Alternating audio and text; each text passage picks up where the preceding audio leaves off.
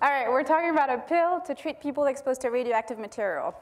There are two key concepts here, the pill and the radioactive material. So I'm going to start by the scarier one, this one, radiation, radioactive materials. There's a lot of this thing out here.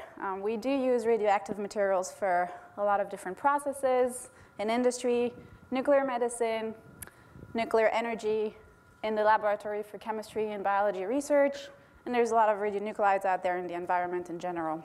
And last but not least, there are a lot of radioactive materials around here in the smoke detector in everybody's house. So it's really helpful in a way, more helpful than harmful when it's contained and when it's controlled. The bad thing is when it gets out of control. So this image, you have some kind of similar image in your mind when you hear radiation.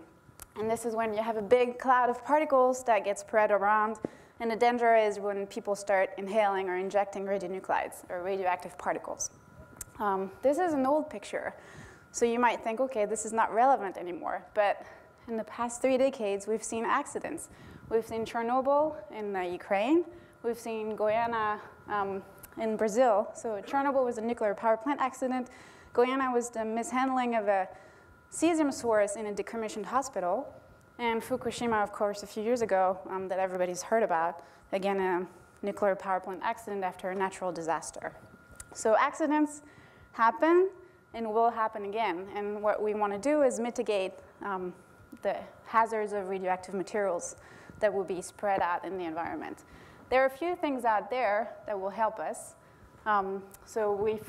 Most people have heard of potassium iodide. It's to remediate radioactive iodine. There's something called Prussian blue that's to help with cesium, radioactive cesium. And there's even something called DTPA that will help with scarier elements like plutonium. And plutonium was invented or discovered at Berkeley. So that's one of the elements that we focus on in my lab. And we actually look at all those different elements highlighted here at the bottom of the periodic table. They're called the lanthanides and the actinides. They're F elements or heavy elements. Some of them are radioactive, always radioactive. Some of them can be or cannot be radioactive. But most of them will be found in nuclear fallouts. And so we really want to understand the chemistry, the physical chemistry properties, the coordination chemistry properties of these elements, so then we can seek them out if they were in a contamination event. And how do we do this? So we're looking at an element, a metal in that case, and we're designing molecules that will trap that metal and form a very stable complex that is much easier to get rid of when you have it internally. And so for the people who like chemistry out there, we're binding the metals through those oxygen atoms here, and we really form a very, very stable complex. So this is not only chemistry in the test tube. We do have to show that it works in vivo, because ultimately we want to develop a drug. And so we also have to develop models, animal models, to prove that this is going to work. And how do we do this? We inject animals with radioactive material, and so we have contaminated animals. And we do want to know where the radioactivity is in the body. And to do this, we use some powerful tools. And this is a very recent experiment that we've done at the synchrotron, the advanced light source that Musa described a little bit earlier. And here you have a schematic of a kidney. And on the upper image here, you have the image of the kidney of the mouse that was contaminated with uranium. But at the bottom, we take out the background, and this is where the uranium is. So all those shiny spots there is where the uranium gets. And this is the 3D reconstitution of that kidney. And so if we give a higher level of contamination, we see that the uranium on the right, all those golden spots, gets pretty much everywhere. So we know that we contaminate our animals.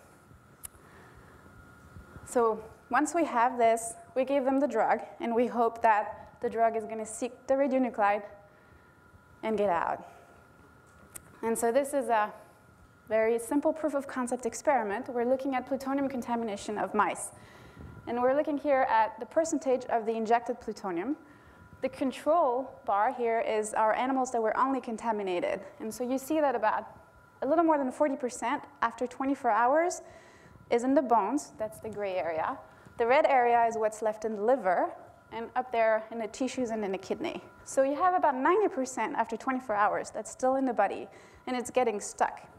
But if we give them our drug, and in this case it was one dose, we can go from 90% to less than 20%. So that's a pretty dramatic reduction in body burden of the contaminant. So that's proof of concept. And this is where all the work starts. In the pharmaceutical development world, to take a drug from the research bench to the market, you need about $1 billion in 15 years. So hopefully we can do all this in much less time and for much cheaper. But our work now is focused on 3 different pillars, which are formulation, efficacy, and safety. So the formulation part takes me back to the pill concept. We want to be able to give something to people in a nuclear event that's easy to take. We're not going to hand out a bunch of needles and tell people to inject themselves. So we want to give them an oral pill, something that they can swallow. We also want to make sure that you can also crush it if you wanted to give it to smaller children, elderly people who can't swallow pills. So we have to work on how we formulate our compounds or drugs. Then there's efficacy. We have to show that it's efficacious. But we also need to know how effective our drug is. When do you give it? How long can you wait after the contamination? Do you have to give it within an hour, or you can wait 3 days? How long is the treatment going to be? Is it going to be only 1 dose? Do you need to take it daily for 2 weeks? When do you stop? So those are all the data that we get from our animal experiments. And I'm happy to say that the last part is to assess the safety in humans. We're not going to test the efficacy in humans because we're not going to contaminate people on purpose just to test our things. But we are going to want to know if there are side effects or if the drug is safe. And that's a very standard type of clinical trials. So we actually just received approval from the Food and Drug Administration about a month ago to start a clinical trial to assess the safety of one of our drugs. That's a good news. And so we're hopefully getting a commercial product or a pill out there in a few years so that in the event of a nuclear contamination, we could use it. So this is not something that one person can do. There are a lot of collaborations involved in this project, and I can't list them all because I only have 30 seconds left. But there are a lot of people in this lab who work on this. It's really team science. It involves a lot of things, from coordination chemistry to pharmaceutical development, understanding, doing experiments with animals, with people. It's a lot of work. But hopefully, we can develop this very fast in a very cheap way, and hopefully no one will ever have to use our drug.